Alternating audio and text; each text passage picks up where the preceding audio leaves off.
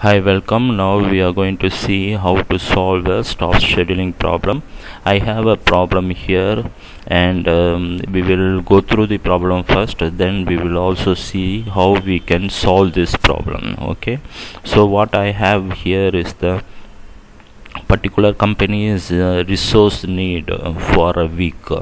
Okay, we have from Monday to Sunday, and we need this company is working for 7 days a week, so we need people for every day. Okay, each employee can work for example, this is if you consider this is warehouse, these warehouse people needs to work for 7 days a week. Okay, but actually each employee will work for 5 days and 2 days off. Okay, so the company needs in other words, the warehouse needs 70 people on Monday, 70 people on Tuesday, Wednesday 90 people, Thursday 100 people, Friday 100, Saturday 90, and Sunday 80 people. Okay, so the employee can work for 5 days week, so each employee will work, the warehouse employee can work from Monday to Friday, for example, then he will take Saturday and Sunday off. Okay, so and also we also have the wage for week. Okay, it is $400 per week per employee. Okay, this is the salary given to the employee for $400 per week. Okay, so now what we have is that we need to know how many total number of resources needed and how it can be distributed from Monday to Sunday, because a resource can work only for 5 days and 2 days it will take off. The 5 days are sequentially 5 days, continuously 5 days, then 2 days off. Okay, how can we solve this problem? Okay, because we need to know a person who takes 2 days off will be working on other 5 days, and the other people also coming on that day. Okay, so but overall we need for Monday 70 people, and this is the list given here. Okay, how can we find out how many total number of people needed to minimize the wages given to them? Okay, so to minimize the wages or minimize the salary given to them for over number of the total number of salary given to them, how can we minimize that? We can minimize that only by minimizing the number of people. Okay, so we don't want excess of people, same time we cannot have a shortage, because each day the requirement is clear there. Okay, and the same time the peak days are high and the other days are low, then we need to have people according to that. At the same time we need to minimize the salary. Okay, by minimizing the number of people. Okay, this is one of the template I have it for staff scheduling. You may have for each day the salary may be different, or instead of 5 days week it could be 6 days week or 4 days week, or continuously 4 days and 3 days off, something like that. According to your requirement you can change this problem and solve it. Use this template or this problem solving as the first step. So if you understand this one, you can proceed with a more complicated or more restricted or constrained problems according to your requirement. Okay, what I am going to do is instead of we have how to distribute people for from Monday to Sunday, what I am having is just changing this problem to another way. How we are going to do is then how many people start working from Monday and how many people we need start working from Tuesday, and so on. Okay, in this way what we are going to change this problem to the batch. Okay, so Monday batch, Tuesday batch, So how many people needs on Monday batch, how many people needs on Tuesday batch. Okay, so this way I just formulate the problem into a different style. Okay, so you can see here what I am having here is the batches. Okay, from batch 1 to 7. Okay, so we need to find out how many people. For example, the batch 1 is the Monday batch. Okay, if you want we can make it as this is the Monday batch.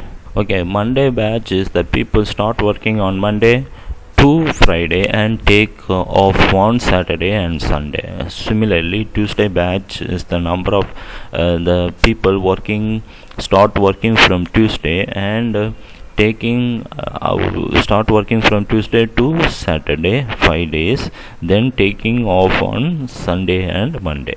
Okay, if that is the case, how can we formulate this one into a different table instead of this one dimension table to the double dimension? Okay, so what we have is the for Monday batch, what we are going to say how many days they are going to work and how many days they are going to take leave. For example, these two are going to take leave. Okay, these two are the holidays for them. Okay, they start working on Monday to Friday, Saturday and Sunday is the holiday. So what we are going to do, we are going to code it into 1 and zeros. Okay, if they are present, okay, they are considered to be working, then it is 1. Okay, whenever they are absent it is 0. That is, the off days it's 0 and working days are 1. Okay, so we are going to code this table like this: 1 and then Saturday and Sunday is the off days. Okay, then Tuesday batch people start working from Tuesday. Okay, from Tuesday to Saturday, Tuesday to Saturday, but their off days are Sunday and Monday. Correct? So this way we need to code the table. So if you see this this table, you can understand that a Monday consists of Monday batch, Thursday batch, Friday batch, Saturday batch and Sunday people. Okay, all these 5 days batch is going to come on Monday. Okay, so when you distribute people here, for example, Monday 10 people, the other days are 20 people, then Thursday to Friday 480 plus this 10, 90 people going to come. Okay, but whereas the Tuesday and Wednesday people going to take off on Monday. Okay, so this one will give you the presence of the number of people. For example, if we give here some numbers for each day, what is the batch number, how many people comprise of this particular batch. For example, this is 10 people here in Monday. You want to know a particular day's number of people going to be the multiplication of the number of people in the batch and the presence of that batch. Okay, so Monday you need to include. If it is 0, then you no need to include. In other words, you can do a multiplication of these and these numbers, then you will get a particular day's number of people going to be. Okay, so 10 into 1 10, again 40 into 1 40, 10. So all this will be added. In the same time, this 20 and 30 won't be added because it is 0 when you multiply. Okay, this is the trick here. Okay, so this 1 and zeros will give you the presence and absence of that batch people. Okay, So this is the way we formulated this problem is become this problem. Okay, now what we are going to do, we are going to also see for each day what is the number of people needed. Okay, so I put it here. This is the constraint actually. Okay, so for Monday we need 70 people. Okay, Tuesday we need 70 people, and so on. Okay, I put it here, and you can see these cells we want to calculate. Okay, this is our objective here. Our objective is to find out for each day, each batch, how many people we need to recruit. Okay, so for each batch how many people, that means for each day how many people must start working. Okay, and this is our objective. These cells are called the changing cells here. Okay, so the problem is going to find out you start working on these cells. These are the changing variables. Okay, so these are all the variables we are going to start putting a different numbers in the problem and find out what is the optimum value for this value, these numbers. So the optimum values for this problem is objective. What is the objective function? The objective function is to minimize the wages. How can we minimize the wages? Minimizing the wages. How can we minimize the wages? We must know per head the wages is $400. So we must know first what is the total number of employees we are going to recruit, then multiply that by this 400, then you will get the per week's wage. For this week's wage we are going to minimize. Okay, so it has to be equal to total number of employees into the per head wage. How can you find the total number of employees? We are going to add this. Okay, sum of this column is going to give us the total number of employees, correct, into the wage, which is here 400. Okay, this is going to be our objective function. This is our total number of wages. This is the amount we are going to minimize by changing the variables here. In other words, we are going to change the cell value here. Here the variables, we are not putting a label to these variables. We already have a label here for each cell. B7, okay, this is B8, this is B9, and so on. You can think this one is X1, X2, X3, X4. Instead of giving them as numbers, what we are giving, we just keep the cell values, cell names, okay, which is present here. Okay, so this is if you take this one is 0. Okay, so by what our problem is going to do, it is going to put different numbers here to minimize this value. Same time we will satisfy the every day's constraint. This is the constraint.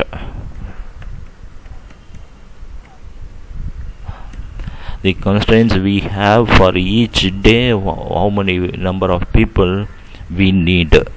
Okay, this is the constraint for each day.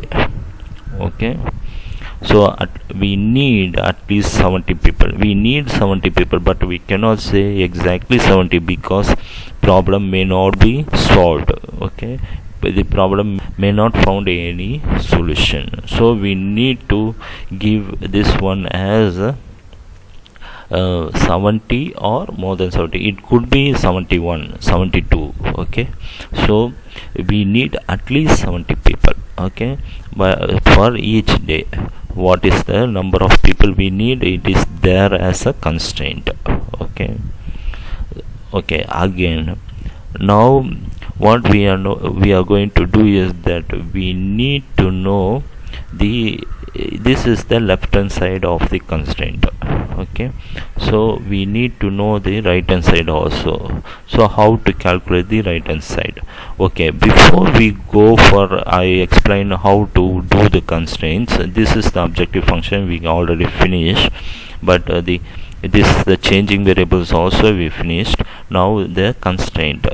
For the constraint, how can we formulate the constraints? Before we formulate the constraint, I want to explain to you there is a function called sum product function. So what is sum product function? I will just explain to you, because we are going to use the sum product function. We have two set of array, for example array 1 and array 2. Okay, for example, this is value we have 1 2 3, this is 10 12 13. Okay, so we want a value of each element multiplication. For example, this element we will put it here. Okay, for this element, first element into the first element of array 2, similarly second element into the second element of array 2, similarly third element of array 1 into third element of array 2, for example. Okay, we have a corresponding element product, then we want the sum of all these values. Okay, this is our problem. We have a two set of numbers. Okay, we want to multiply these numbers and multiply, then we want to add it. Okay, if we want this one, instead of doing this way, multiply one by one and add it, what you can do is you can use the sum product function.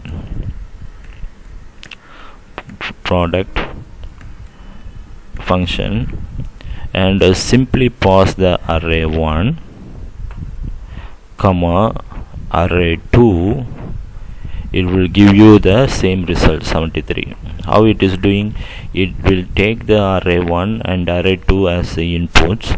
It automatically multiply the first elements.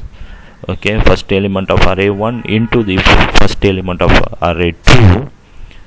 Similarly, for the second element of array 1 and the second element of array 2, third element of array 1 and third element of array 2, it will keep these products. Finally, it will add. Array is nothing but a list. Okay, so the first list and the second list corresponding elements, it will multiply and give you the sum. First it will do the products. Okay, then it will do this sum. Okay, this is called sum product function. If you don't know, this is the functionality of this function. Okay, why we are doing this one? Because you see here, I'm going to find out the number of employees here. For example, now I put sample 5 6 a small numbers, some numbers here. Okay, this is the numbers. For example, I have, then how many people going to come on Monday? How can I calculate? Okay, I'm going to calculate by multiplying. I already told you 1 is a presence and 0 is absent, so the 0 ones are not going to come on that day. Okay, wherever 1 finds, those people going to come. So this day 5 into 1, automatically if you multiply these two, automatically these two will be absent. When you multiply by 0, it won't come. You multiply by 1, automatically it will be added. Okay, so we are going to, for each day, for example, I want to know how many people going to come on Monday. How can I do? I will do 5 into whether the batch is present or absence. Okay, present 1 plus, similarly 6 into the batch people on Tuesday, whether it is present or absence, which is obviously 0 that day, so automatically it will be a 0. Okay, and similarly Wednesday people, Wednesday batch people, won't coming on Monday because they are absent, so I just multiply by this number. Okay, similarly Thursday people going to come because we are multiplying by 1 because they are present. Okay, similarly Friday people into this number. Okay, plus Saturday people into 1. Finally Sunday people into Monday. Whether this number Sunday people present or not, yes, they are present, so it is 1. So if you see, it comprises of 24 people. How it is coming?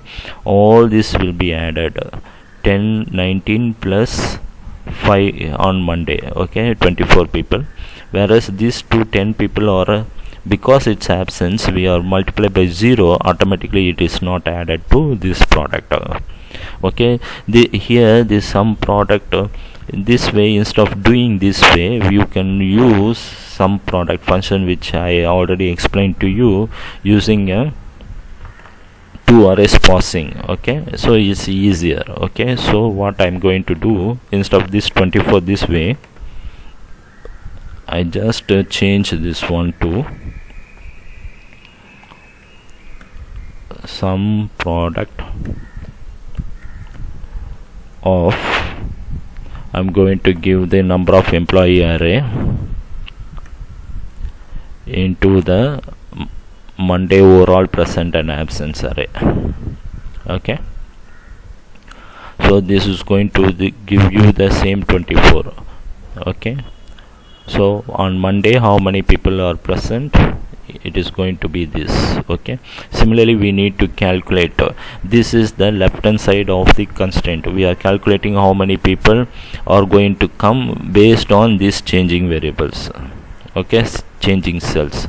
The 5 6 4 2 6 8 3 are small numbers. I put it for sample. Okay, but the problem is going to, the solver is going to find out these numbers later. Okay, this is for example only I put it these numbers. Okay, similarly we need to calculate for Tuesday how many people are going to come. Sum product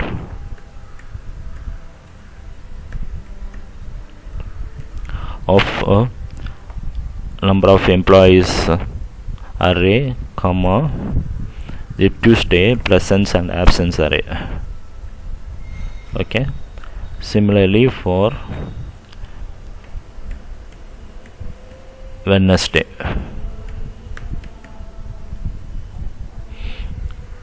number of employees on that day, comma, Wednesday batch, Wednesday presence and absence array. Similarly Thursday, so I'll finish it off for every day.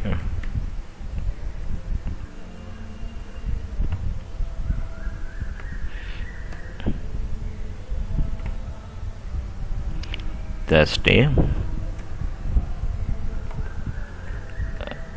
and some product of Friday. You may have a question, why don't we drag? You can drag, but what will happen, you need to use a $sign for this array, because this array you no need to change, this one is keep changing. Okay, so you must be careful on relative reference. So I just type it here, some product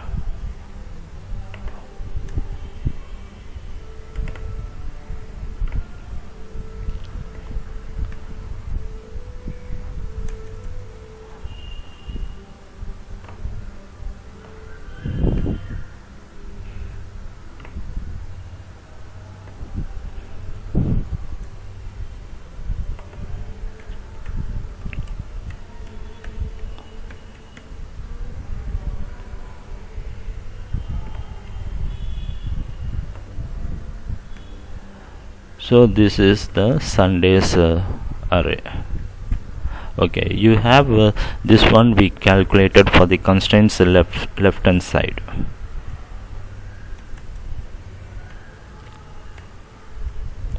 Okay, this is the values based on the changing values, changing variables, okay, changing cells.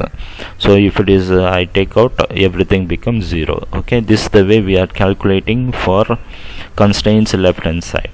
Right hand side we already have this number, each number supposed to be greater than or equal to this number.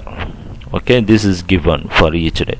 So the Monday, what we have is the constraint on, we have a Monday constraint which is the calculated number of employees greater than or equal to RHS, which is 70.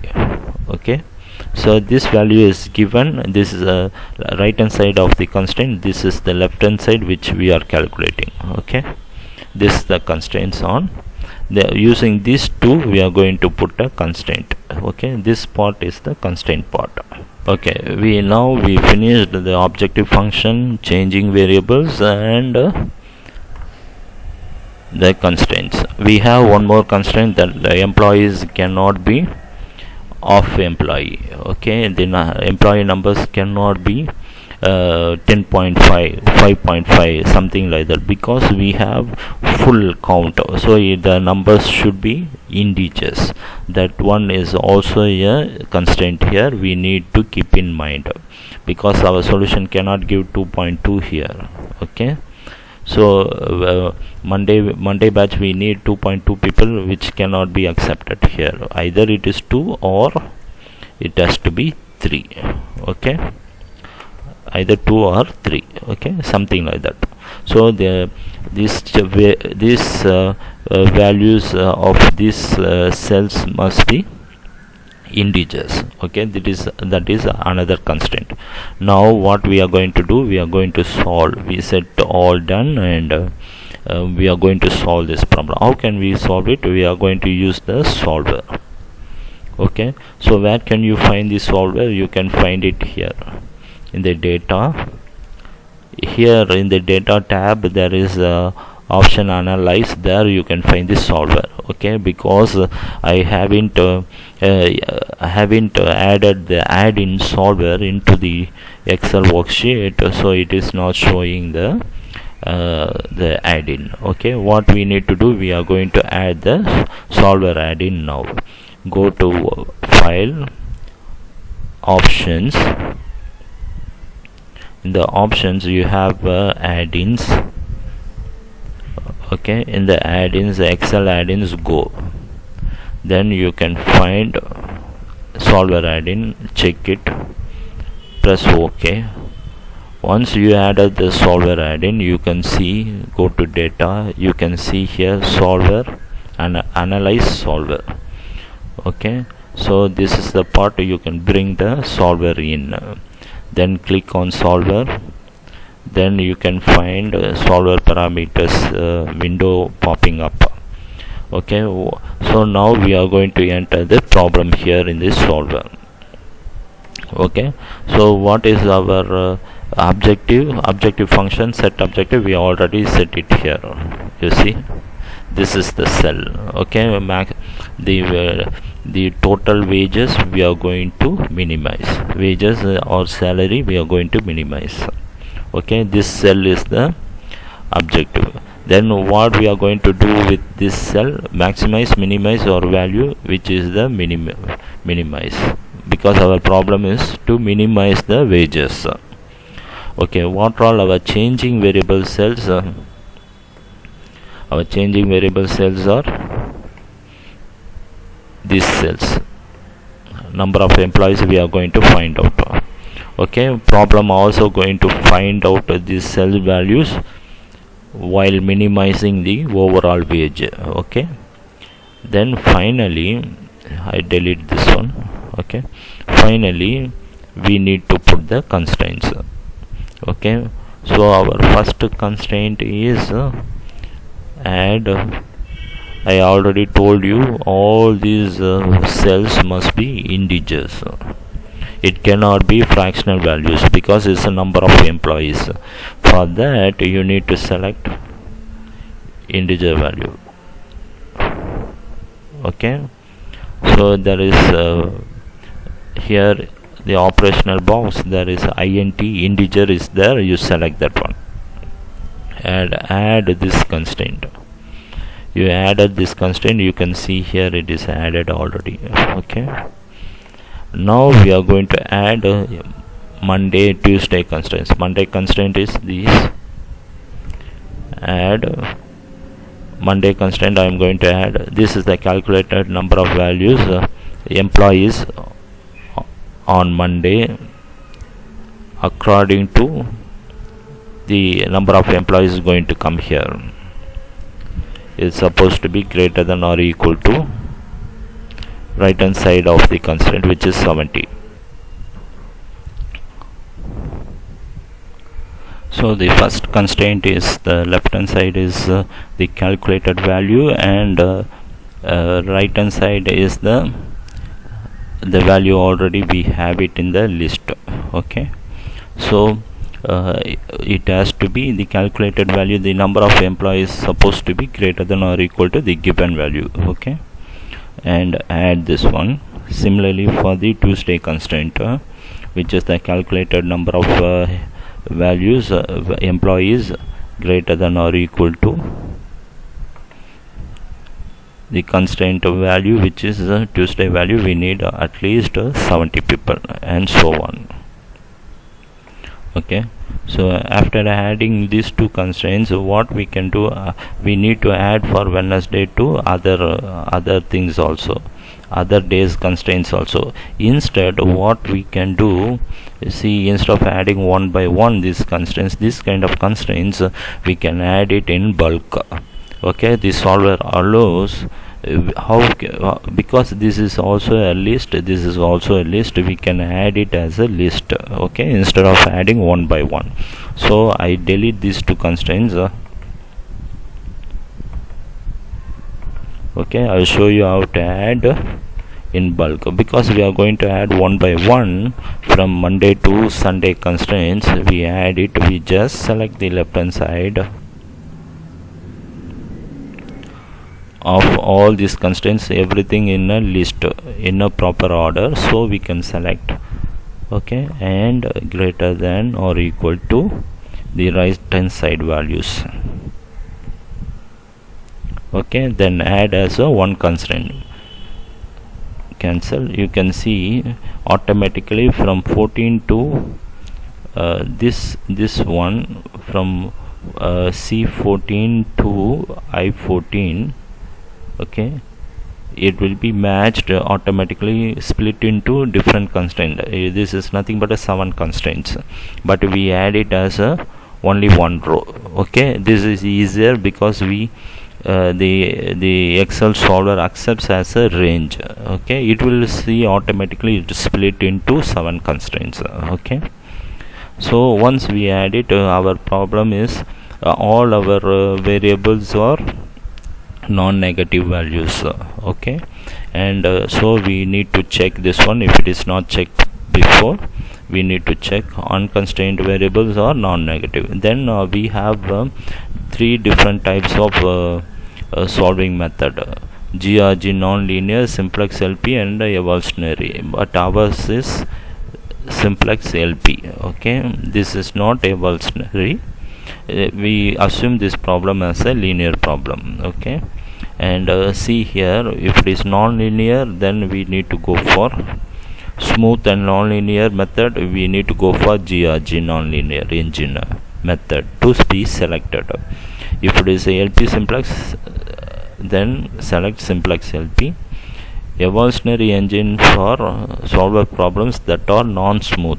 Okay, so our problem is linear problem, that is our assumption here. Linear, we can find a solution on linear solution here. Okay, then you also have options. You can play around this one. If you don't have a problem having a solution, or you want to make it as different timings to search for the solution, number of iteration, what you want to work on. All these parameter settings are here. For this problem I just leave it as a default parameter. Okay, if you have any problem, you need to go through every parameter setting what you need to set it up. Okay, yeah, and constraint precision also you can set it. If the precision is more accurate, then it will take more time, but the precision is very high, very low. For example, you are okay with the compromising with the precision, the problem will be running faster. Okay, so you need to go through every parameter setting here, but for time being you can use the default ones. Okay, then we set the objective, and objective to be minimized. Changing variables are these variables, these cell values, and the constraints are the variables are integers and non-negative, as well as we put every day's batch constraint already. Okay, every day's number of people constraint. Okay, now we are ready to solve. I just press OK to solve. You can see solver found a solution, and all constraints and optimally conditions are satisfied. Okay, so you want any reports, you can click on reports and press OK. It will also create you a report. This reports you can go and see what is there in the reports. It will say what is the original value, what is the value found now, and what are the constraints used, and whether the constraints are binded constraints or not binded constraints. Okay, all these things are here in the report. And now I'm not explaining the report, you can go and see the reports. Just go to the solution. You can see here the problem found a solution. Okay, it is binding, the constraints are binding. It tries to put exactly the same values.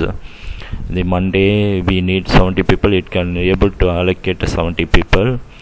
Tuesday 70 people, Wednesday 90 people, and so on. So the constraints are satisfied very fine, and the number of employees is distributed here. So by minimizing the wages, which is the $48,000. Okay, we need to recruit batch 1, which is the Monday batch 20 people, Tuesday batch 20 people, Wednesday batch 30 people, Thursday batch 20 people, Friday batch only 10 people, Saturday batch 10 people, and Sunday batch 10 people.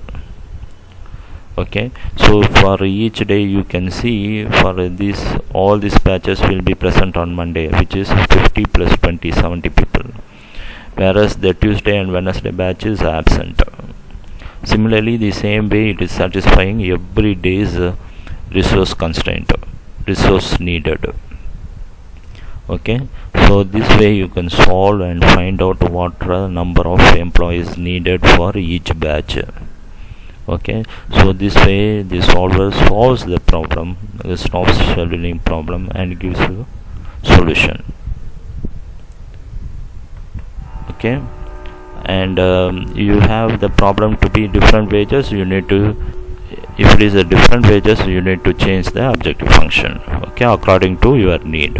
Hope this video is helpful to you to know how to solve staff scheduling problem. And if you like my videos, please subscribe to my channel. The channel button is already there in the screen itself, and God bless you.